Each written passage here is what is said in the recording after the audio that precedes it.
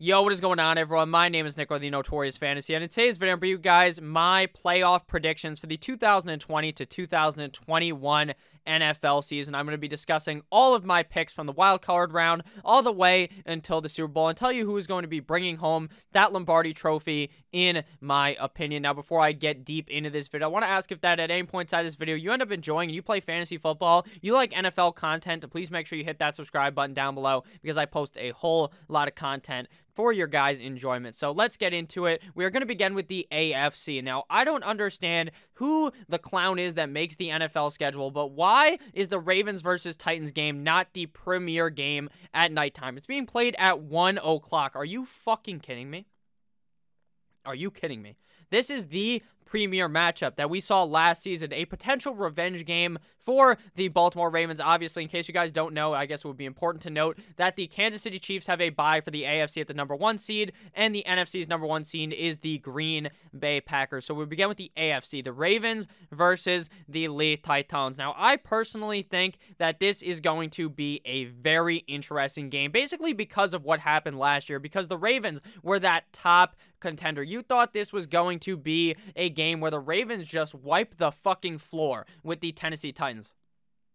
I thought the Titans stood no chance, and boy was I and everyone wrong. After the Titans go ahead and beat the New England Patriots, they smack up the Baltimore Ravens. Will that end up happening again, or will this be a closer game? In my opinion, this is my premier game of the wild card round. If I could watch just one game, it would be this game, because I could see this game really going either way, and I could see whatever team ends up winning this game going all the way until the AFC Championship game, just due to the fact that I think that third part of the bracket will move them that far into the playoffs. So, in my opinion, I think this one's going to look a little different than last time, and the Baltimore Ravens end up winning. I say this because a lot of the pressure now is gone from the Baltimore Ravens. They're not this team that is a head honcho team going into the playoffs, the #1 seed, the #2 seed. They're not even a top 4 seed. They didn't even win their own division. So they're not going into this riding real high. They had the underdog mentality. It was hard for them to get into the playoffs, and they ended up fighting their way back into the playoffs. The Titans have been coasting, and they've been playing very, very well this season, and I'm not trying to undermine the Tennessee Titans or Tennessee Titans fans, because again, I think this game could go either way, but I just think the Baltimore Ravens defense will step up here. They're not going to get stiff-armed by fucking Derrick Henry, who put that man on a t-shirt, literally, because there's pictures of that guy getting stiff-armed by Derrick Henry. I see it every single day on Twitter. That's how famous that picture is. I just don't think it's going to happen again. I think Tennessee Titans get shut down in this matchup. I think it's going to be close, but I think ultimately the Baltimore Ravens and Lamar Jackson get the monkey off their back of Lamar finally winning a playoff game in his NFL career. I think the Ravens beat the Tennessee Titans here in what is technically an upset because the 5 seed versus the 4 seed, but in reality, those games are always close. Now we're going to go to the NFC side of the bracket. The first game, Buccaneers versus the Washington football team. Now, congratulations to the Washington football team for beating out the Philadelphia Eagles when the Philadelphia Eagles benched Jalen Hurts and went to Nate Sudfeld. All in all, an amazing season out of Ron Rivera. And I'm not going to go ahead and discredit the Washington football team, because going from Dwayne Trashcan Haskins and having the revitalization of Alex Smith's career was an amazing story arc for a fucking movie. But the NFL is not a movie. It is not a movie. Ron Rivera beats cancer. All these things go the right way for the Washington football team. And I'm not discriminating against Ron Rivera. I fucking love Ron Rivera. That's amazing what he did. It's amazing what Alex Smith did. But if you think Tampa Bay Tom Brady is going to lose to the fucking Washington football team, you need to give your head a shake. The Washington football team is going to get pounded in this matchup.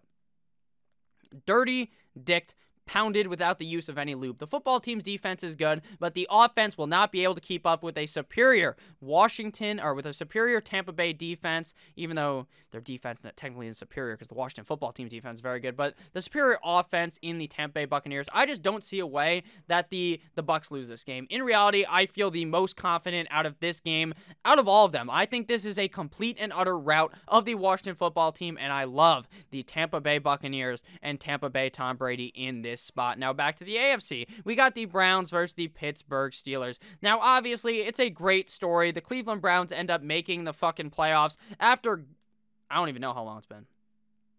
I don't think the Browns have made it in my lifetime. and I'm 21 years old. That's just how bad of a franchise they were. If you remember a couple years ago, Baker beat the fucking New York Football Jets, and they brought out a bunch of beer in celebration of winning a game. And that game was up against the Jets. That's just how bad of an organization they were. They get their playoff spot here in a back-to-back spot up against the Pittsburgh Steelers. The Pittsburgh Steelers literally almost won last week with Mason Rudolph. How do the Browns stand a chance?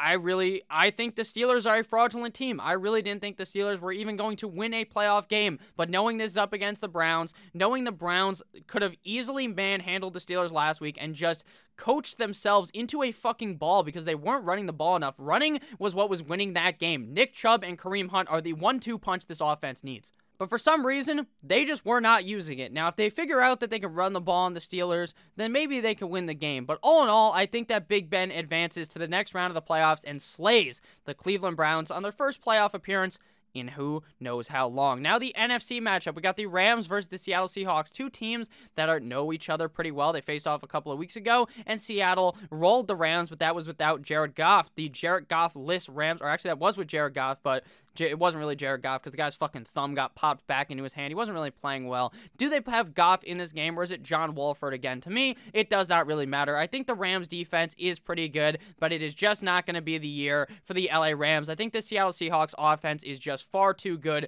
to lose this game. The only way that the Seahawks get caught in this one is from one of those games where Russ simply just cannot get it cooking. He can't turn on the fucking stove, and he plays bad. We've seen it happen this season. I don't think it happens here against the Rams. I think the Seattle Seahawks slay the Rams here.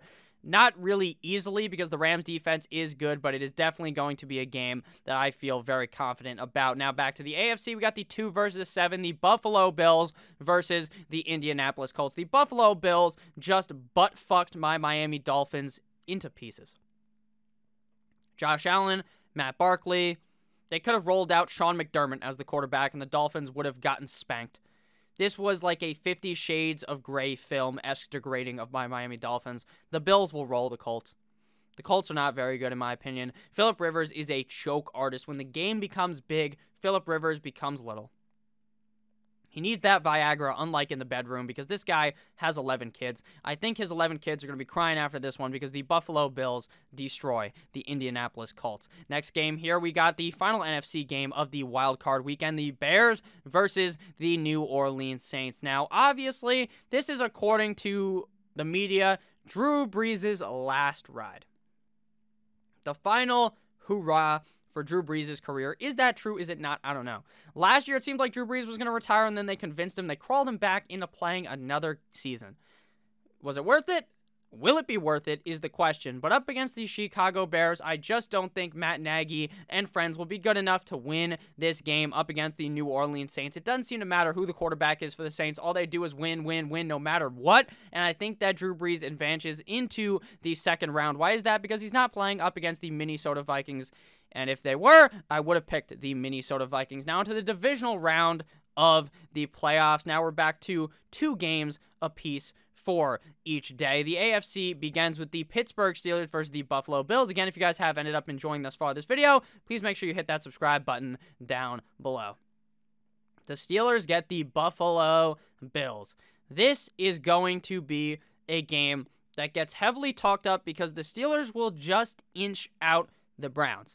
The Bills will have rolled the Indianapolis Colts, and people are going to talk about how the Steelers' defense is more superior and that the Buffalo Bills will have a tough time in this game. And let me tell you, if this is what I believe to be the Buffalo Bills versus the Pittsburgh Steelers, Josh Allen will yet again be too strong.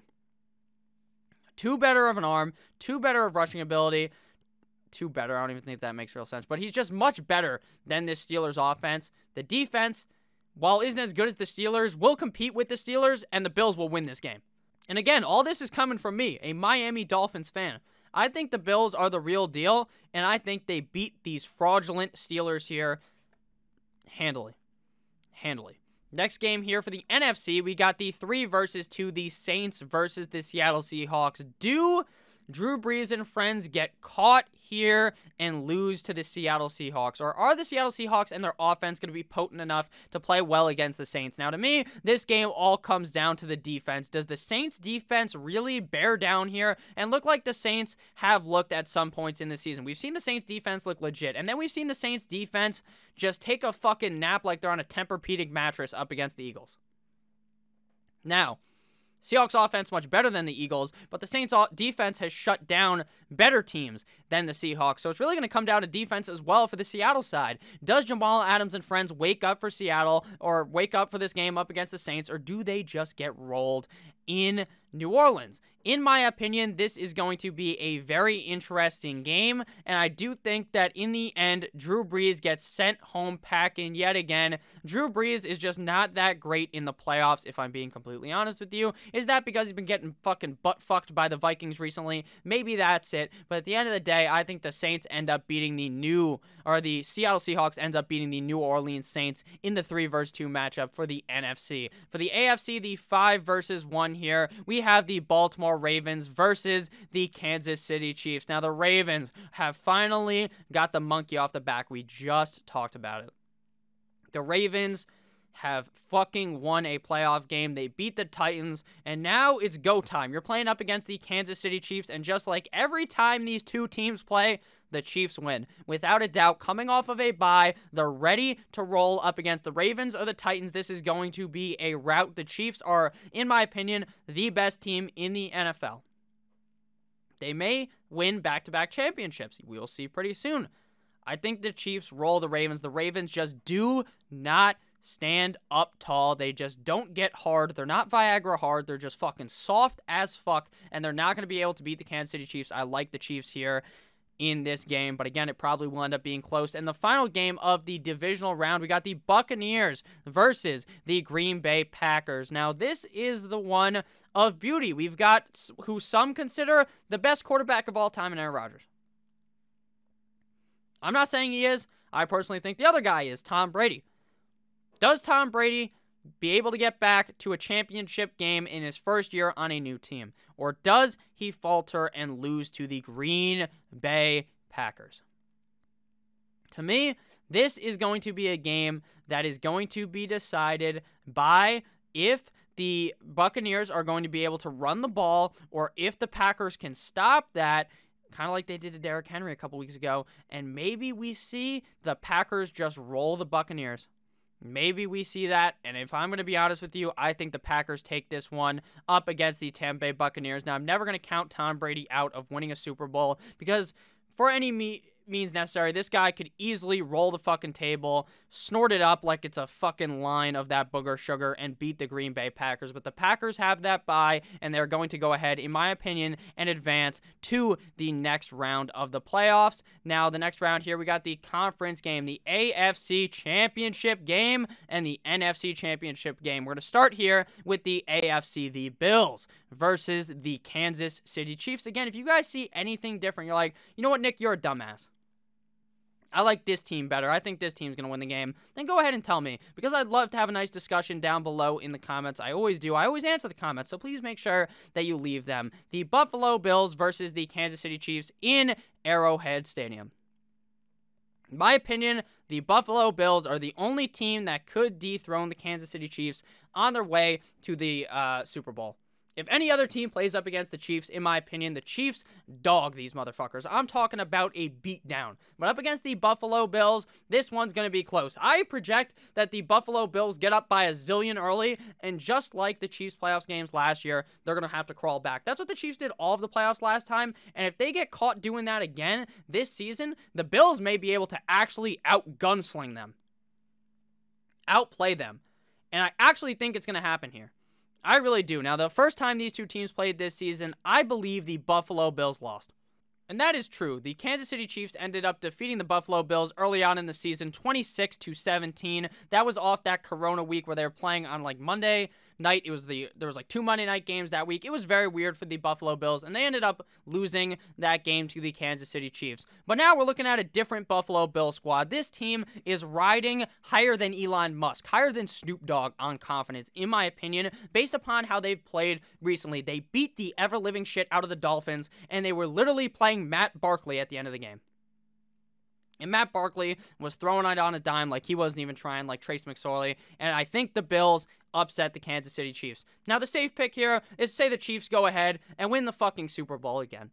Would that surprise me? No, because the Kansas City Chiefs and Patrick Mahomes are a legitimate fucking dynasty, in my opinion, in the NFL. But at the end of the day, I'm going to go ahead and select the no one circles the wagons, like the Buffalo Bills, to advance out of the AFC into the Super Bowl. Now, who are they going to go up against in the Super Bowl? Will it be the Seattle Seahawks, or will it be the Green Bay Packers?